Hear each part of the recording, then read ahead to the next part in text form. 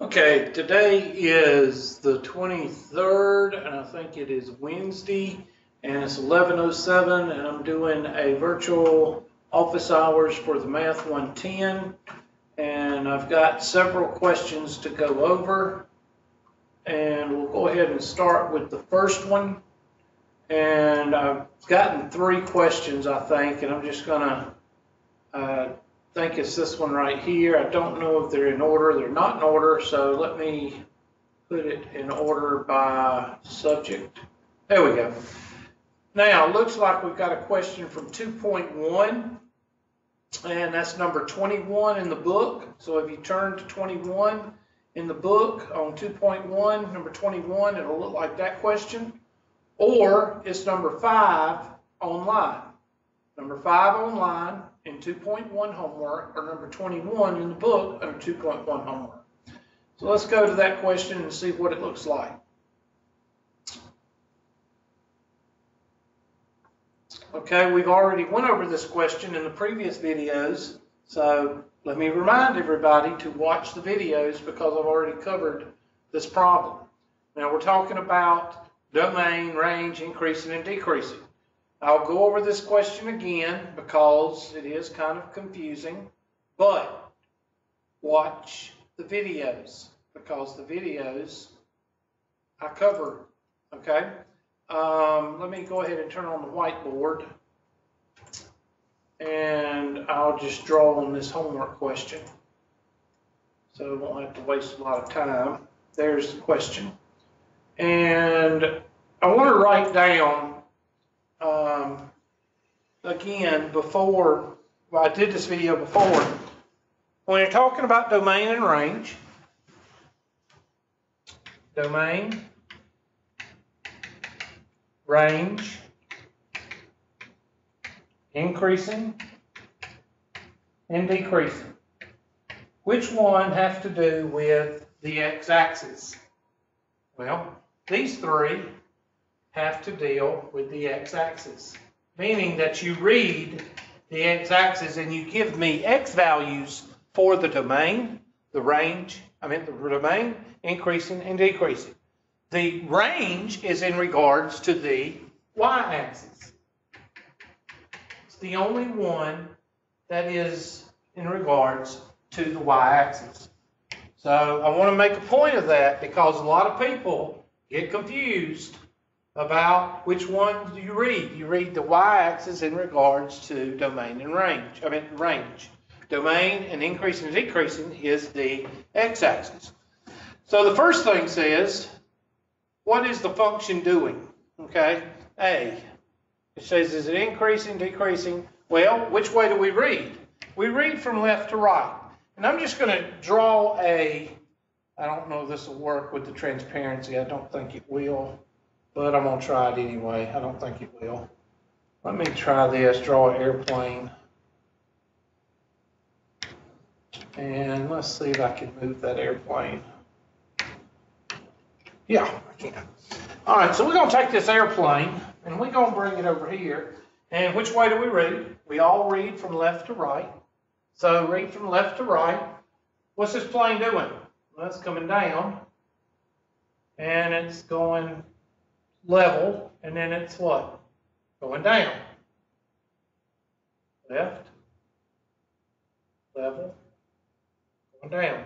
So this plane does nothing but what? It decreases, it levels out, and it decreases. Does it ever go up? No. It's coming down, it levels out, and then it decreases.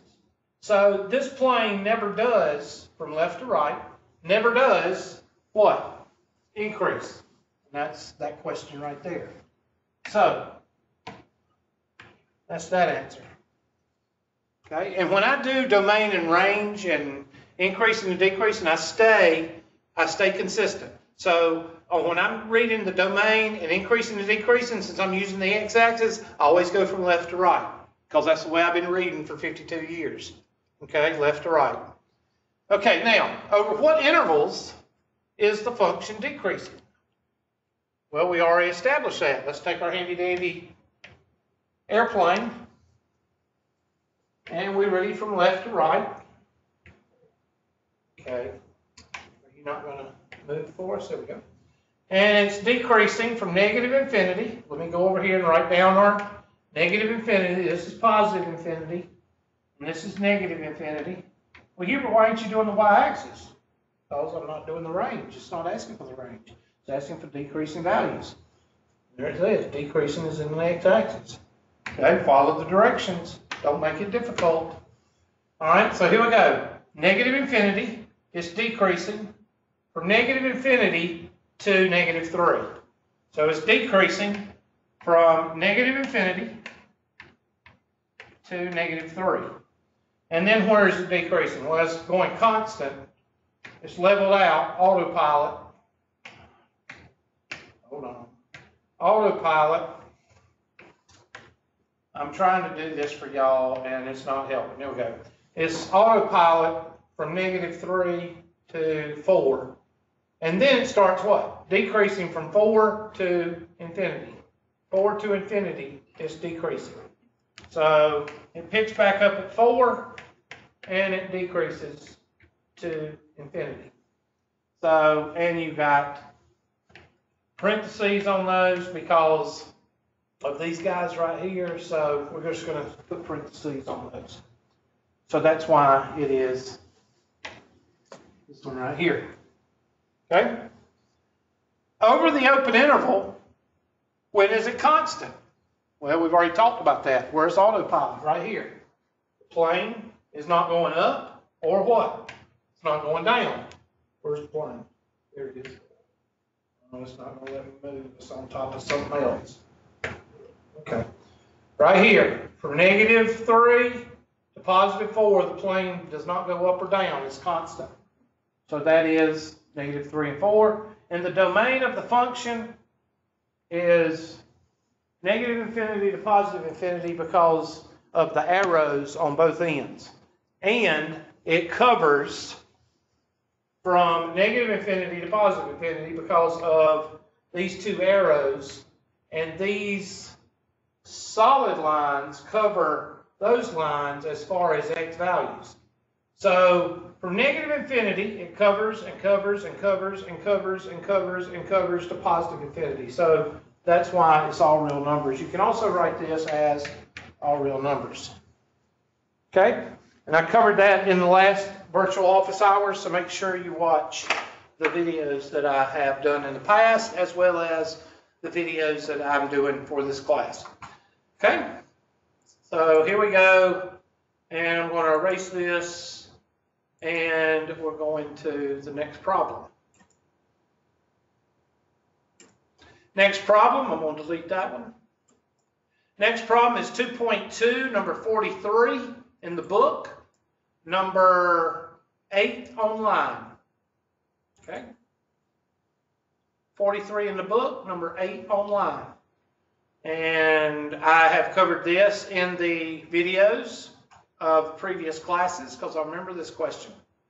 It says use transformations as the basic functions y is equal to x squared, y is equal to x cubed, y is equal. Which one is it? Well, it's y is equal to absolute value.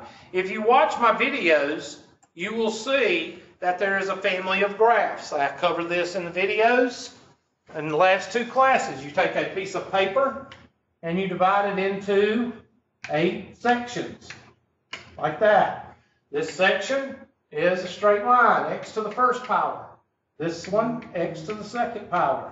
And it's always going to be a parabola. X to the third power is always going to be like this. X to the fourth power is a quartic. It's going to be a little bit squared off like a parabola. I'll cover this in the videos, so make sure you watch the videos. That's the square root of x. Here is the absolute value of x. Absolute value of x always looks like a v. I cover all of this. Okay, so make sure you do the family of graphs. Parent graphs, I call them parent graphs, or the family of graphs. Look them up. I had to show it to my calculus class the other day because it follows you all the way through calculus. This is an absolute value because it's a v, because of the family of graphs in that video. Okay, it's got a horizontal shift. I covered this in the videos also. You got y f of x is equal to x plus h, and that's going to be absolute values, and then plus k. The h is the horizontal shift, and it's always the opposite, and the k is the vertical shift. I cover this in the videos. So here I've got a -8. Okay, I'm sorry. I thought that was the graph. I'm sorry. This is not the graph. It's not absolute value. I thought this was the graph. It says sketch the graph of this. Sorry.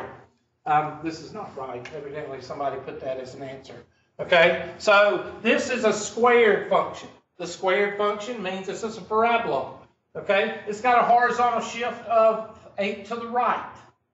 8 to the right. And it's also got a vertical shift of 0. Vertical 0. So it looks like this. 8 to the right. 1, 2, 3, 4, 5, 6, 7, 8. And it does not have a vertical shift, so it looks like that. It's a parabola. Because of the parent graphs, anything x squared is going to be a parabola. Now the way that you draw that, it's a regular parabola because there's a 1 in front of the parenthesis because there's not a 2 or 3 there. And if you watch the videos that I do in Math 110 last semester and Math 110 spring semester 2017, you'll see that that's a regular function. So it's going to be 0, 0, 1, 1, all that good stuff. So you go to here and you do, it looks like that function. And you have a 8 to the right. So you put down here vertical shift, horizontal shift of 8 to the right. And that's your answer.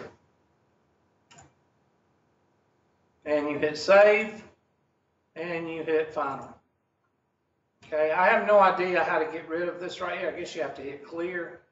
Hold on a second. Similar question. Let me do this one. -5. So that would be 5 to the right. So now I've got a clear graph. I hit that function. And I do that function right there. And then I do 5 to the right. Like that. And I hit X. And then I hit save. And then I hit enter. That's how you do it. Okay? And if you watch the videos, you'll see that I go into horizontal shifts and I spend a lot of time on horizontal vertical shifts right after the completing the square or right before completing the square. I cover a lot of the horizontal and vertical shifts. Okay? So that's that question. Watch the videos. That's why I do them. I'm one of the only teachers that do it. Next question. 2.3, number 19 in the book, number 4 online. 19 in the book, number 4 online. Here's another one I cover in the videos, and it says use the transformation of the graph to sketch y sub 1, y sub 2, y sub 3, blah, blah, blah, blah, blah. Okay? The first one, x squared. Now, since the 4 is not inside the square here, since it's not x minus 4 quantity squared, this is a vertical shift. Okay? That's the vertical shift parabola. The parabola is regular because it doesn't have a 2 or 3 in front of it. See the videos. And I'm just going to clear this. I don't know if I can clear it or not, but let me see if I can clear it. Yeah, clear. And I'm going to draw on top of it, and then we'll draw it as we go, okay? So, here is this one right here. I'm just going to draw it down here. That's going to be y sub 1 is equal to x squared, so x plus 0, quantity squared, minus 4. The reason I put that plus 0 there is because this 4 right here is outside the square. So that means that this is 4 and this is 0. So I've got a horizontal shift of 0 to the right or left and a vertical shift of 4 down. So this one right here, we'll do it in black. Looks like this. 1, 2, 3, 4. It's a regular parabola because this number here is 1. Okay, because that right there is 1, and you got to watch the videos to see how we get that. A is equal to 1, so it's a regular parabola. Okay? Now we'll do this one in red. This one right here, we'll do it in red. Now we've got a 1/2 right there. Okay, now the 1/2 is squared. So really we have y sub 2 is equal to 1/4 x squared minus 4. So now we've got a vertical shift of 4 down. And this is 1/4, which means it's a wide parabola. Watch the videos to see why it's wide, because I cover that in the videos.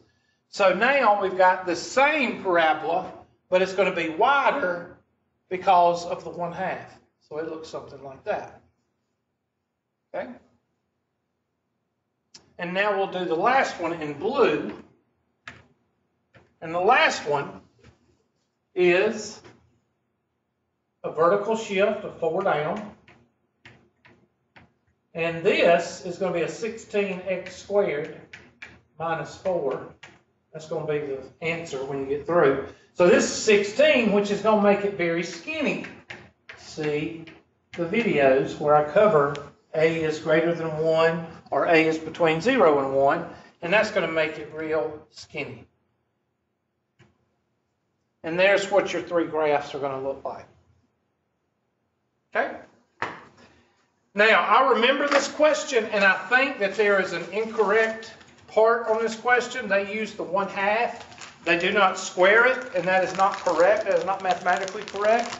So you may have to put a 1/2 as far as the drawing when you draw it on the graph. I do not like this question because it is incorrect. In order for you to draw the graph of y sub 2 and y sub 3, you have to take the 1/2 and you have to raise it to the second power as well as the x to the second power, so it becomes 1/4 x squared. Same way with the 16x squared in the blue. So I disagree with this question because I think they use the 1/2 and the 4, and that's not correct. Okay? But that's how you draw it. You're supposed to have a drawing like this. And I know I've covered some of those in the homework, in the videos. When I go over homework questions, I know I've covered that because I remember that question. Okay, that takes care of that one. And this one. This one says 3.2, 55 in the book, and number 11 online. And this says, find the equation of the quadratic satisfying the given conditions, hint the values, h, blah, blah, blah, blah, blah. Express the answer, blah, blah, blah, blah, blah. Okay? They give you a vertex, all right? It says, find the equation of the quadratic. Highlight that word, quadratic. That means it's a parabola. Okay? And they say, express the answer in blah, blah, blah. Okay, well, they give us a vertex right here of -2 and -5. So that means, and I'm just going to draw this out because you need to see it as you go, and you need to ask yourself, what is it doing? What is the drawing doing? Okay, so it looks like to me we've got a function here, and we've got a vertex of -2 and -5. So -2 and -5. So it's in the third quadrant. And it says it goes through the points 7 and 157. So 1, 2, 3, 4, 5, 6, 7, and 157 is way up here. So it's going something like this. Okay? So that's the kind of drawing we've got. All right? So we know it has x-intercepts. We know it has a vertical shift and a horizontal shift of -2 and -5. So that means it is going to be a it's going to look like this. We've got y, or p of x, is equal to a times x plus h, or x minus h, sorry. I don't like to use x minus h, but x minus h, quantity squared, plus k. So we know that that plus k is -5, so it goes right there. And we know that the negative h, now be careful here, because that -2 means that it goes to the left, so that's going to be a plus a -2, which is -2, or a +2. A -2 is a positive, so we're going to put p of x is equal to a times x minus a -2 squared. And that's going to be p of x is equal to a times x plus 2, minus 5. Okay, so that's part of your question right there. Okay. Now we still don't know about the we don't know about the a yet. We're going to have to solve that. Hold on just a minute. My phone is going off. Hold on just a second. Okay, sorry about that. Sometimes I have to answer depending on who it is. Okay, now we do the second part. The second part is we're going to plug and chug. What do you think, plug and chug, Hubert? Well, this is an x, and this is a y. And this basically says y is equal to a times x plus 2 quantity squared minus 5. So now I'm going to plug in x and y.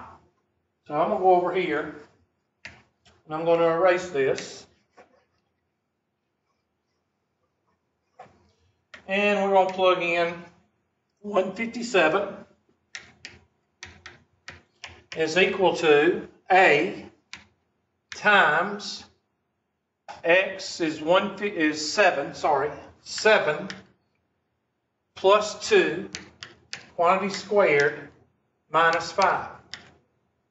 And now we're just going to solve for a. So let's solve for a. Let me erase this arbitrary mark right there. I don't know where that came from. And that's going to give us 157 is equal to, well, we're going to minus 5, or add 5. And that's going to give us equals a times 9 squared. And 157 plus 5 is 162, I think. Yeah, 162 is equal to a times 81, divide by 81, divide by 81. A is equal to 2. So now you just take that 2 and plug it in right here. And that's going to give you p of x is equal to 2 times x plus 2 quantity squared minus 5. Now you have to finish it out. Okay? Where did that come from? Okay? Now you got to finish it out. So what do? Well, this is shortcut number 1. So that's going to be 2 times x squared plus 4x plus 4 minus 5. And that's going to be 2x squared plus 8x plus 8 minus 5. And then that's going to be 2x squared plus 8x, what's this? Plus 5 plus 3. And that should be your answer. Okay? That's a good test question. Now make sure you pause it and rewind it however you need to do it, because now you know how to do it. So let's type it in so we feel good about ourselves. So here we go. The quadratic equation satisfying is 2x quantity squared plus 8x plus 3. And you say check all so you can feel good about yourself. And you do. And that's the answer. Good job, folks. All right. So make sure you pause that video wherever you need to pause it or rewind it or whatever so you can see how to do it. But that's how you do it. You got one step here. Now I click it and it don't turn to, there we go. You got one step. First step is to actually plug and chug in. Now you got to be careful here because you've got to have, this is a negative, so it has to be to the left. And for it to be the left, you have to have a positive 2. That's the only time it's negative. It's the opposite. Okay? So you got to have a positive 2 so you can have a vertical shift to the left. A horizontal shift to the left. So you got to have a positive 2. The only way to get a positive 2 with x minus h is to plug in a negative 2. And that's what we did. And we got x plus 2. So it's kind of going backwards right there. And that's your answer. Okay? And that is the 3 questions that were sent, or 3 or 4 questions that were sent to me to get today. That's that one. I think that's it. So I'm going to clear it, and I'm going to post this next for those that need it. Keep those questions coming.